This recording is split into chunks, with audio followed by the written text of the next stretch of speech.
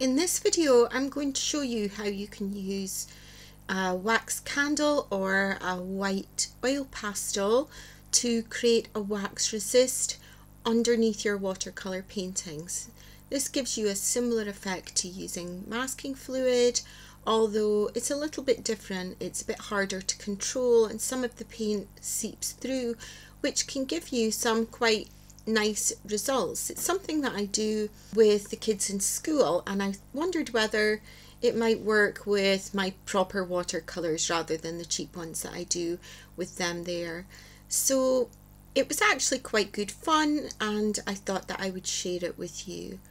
I don't know if it was something that I would do for proper finished pictures, but it was just a fun little technique that is quite good because it's like magic when you can see the painting appear in front of your eyes because of where you've put the wax resist.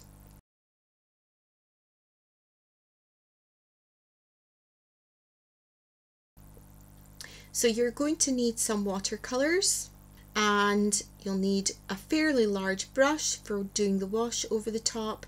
I'm adding in some salt here, and I've got a wax candle, and I've also got a white oil pastel because I wanted to try a little bit of both and see what the difference was.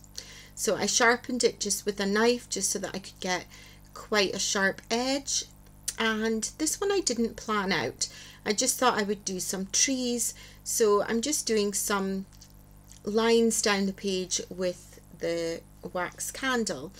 You can't see where you're doing it because obviously the candle is clear, so it's a little bit of guesswork, but for me that is part of the charm because you don't quite know what your picture is going to look like until you've painted. So I used the white oil pastel, which was thinner, to do some branches, although I couldn't really see where my tree lines were very easily. That's why I'm holding the paper at an angle, because I can see the shininess of the wax when I hold the paper at an angle. I wasn't really going for perfection here, and then I did some little dots at the bottom, and then finally I took the candle and I kind of just very gently rubbed it over the top to see what effect I would get with that. And then with quite a watery wash, you can see that when you put the paint over the top, where you've applied the wax stays white and the colour goes on all the other bits, so you don't need to paint around to get the shapes. You can just do a wash straight over. I can imagine that if I did this in a little bit more of a controlled way, it could be quite a good technique.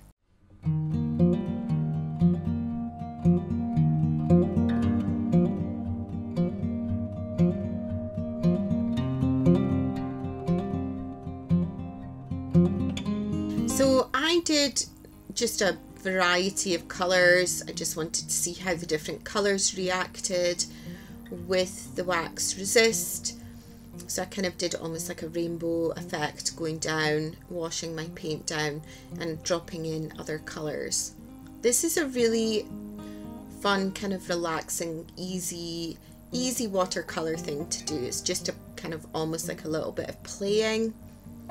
It's super fun to do with kids. They love it because it, like I said, it is like magic. Your picture kind of appears like magic on the page. So kids absolutely love this technique.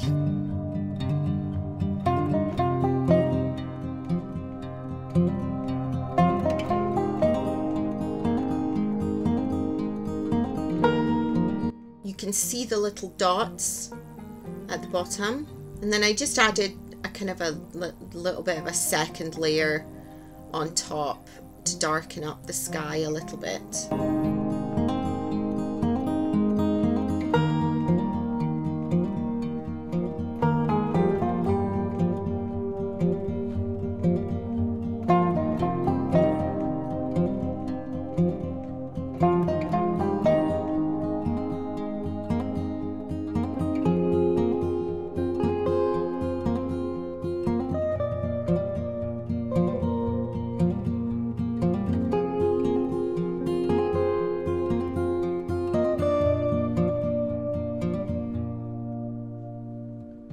now I'm just tipping up my page so that the paint runs, just to create some interesting effects. And finally I added some salt, and then I put it aside to dry. So while I was waiting for this one to dry, I thought that I would try a second one, which wasn't quite as successful, but I'm going to show you anyway. So I was trying with some different colours of crayons here, just to see whether that would look okay or do anything.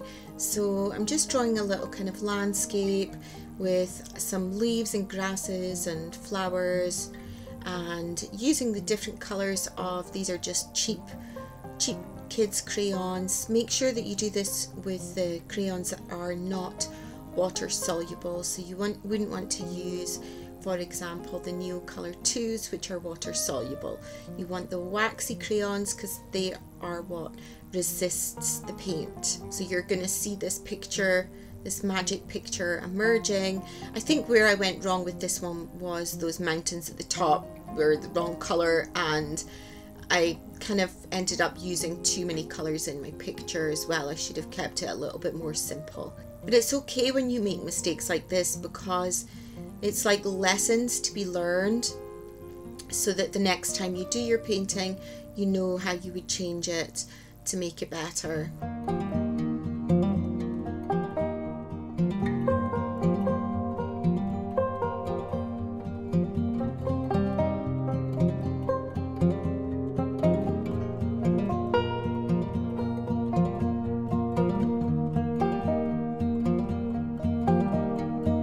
So I've drawn a little hare. Can you see him coming to life behind the colours? And I realised while I was doing this that the wax candle resists a little bit better than the oil pastel. It may just be the oil pastel that I had. And also don't expect to get really sharp, smooth lines.